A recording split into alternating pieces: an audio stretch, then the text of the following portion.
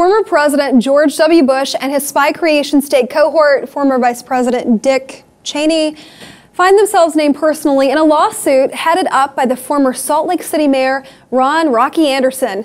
Anderson, angered by the knowledge that the administration had wiretapped phones in his city while he was hosting the 2002 Olympic Games, Anderson said this is the first time anyone knows of that a surveillance state cone has been placed over a specific geographical area in the United States.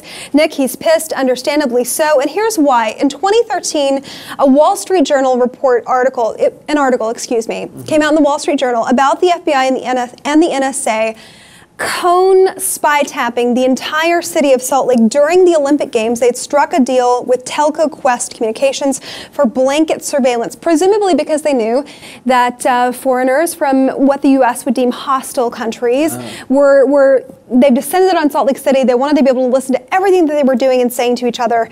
And this is the first time that we know of that a cone surveillance over an entire area has been placed by the NSA. And this is significant because although Anderson can't I don't know if you could legally sue a president and vice president, how much traction you would get with that, but it has us talking about, the government and what they were doing during that time. The very next day after 9/11, we're on it. We see the Patriot Act pass, and all of these horrific breaches in civil liberties go through without the blink of an eye.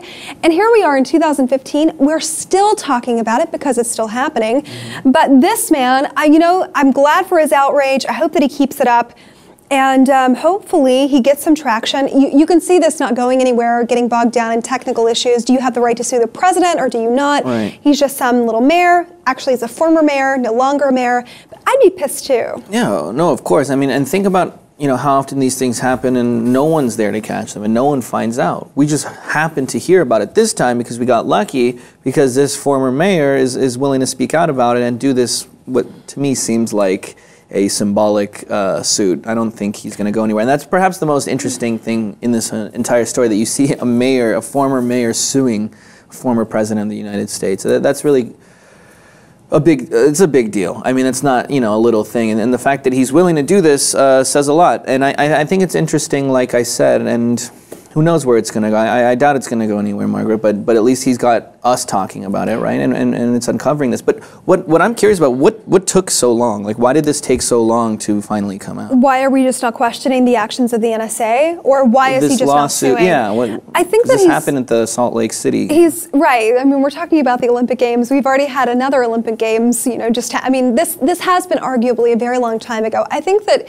when the Wall Street Journal, when they did that article and they really highlighted his city, clearly it stirred up some anger in him. We're having discussion right now, and it's a global discussion about how the NSA violated, everyday American citizens, our rights, reading our emails, going through our metadata in real time, our text messages, our phone calls, when you and I haven't committed a crime. Now, this is all alleged because obviously we can't prove it, although now in some cases we can, like now, because this giant telecom company, they struck a deal, and we've seen that AT&T has also done this, and Verizon. Major telecom companies have been, giving our records over to the government for some time. This man is bringing it up now, presumably on the heels of that article. And it takes some time to get a class action lawsuit together. You just don't snap your fingers and it's done. Yeah. He said that he went to the ACLU and they replied they were, quote, too busy. Now, this is him saying that the ACLU said that they were too busy to help him. I don't know if that's true.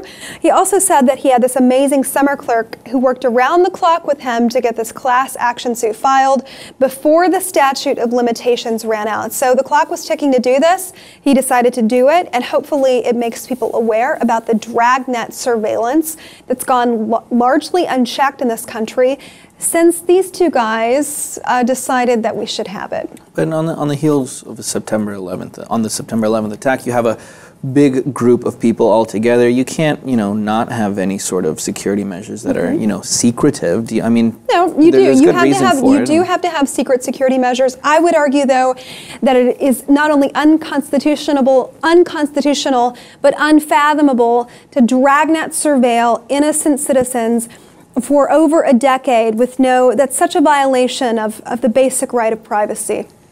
Anyway, we'd love to know what you think at home about former Mayor Anderson. Do you like what he's doing? Can you believe he's actually suing the president and the vice president, along with other officials? Log on, post your comments below about this story. Also about the surveillance state. We're apparently still in it. While you're at it, be sure to check out the rest of our channel and, of course, subscribe to the LibTV2 for more.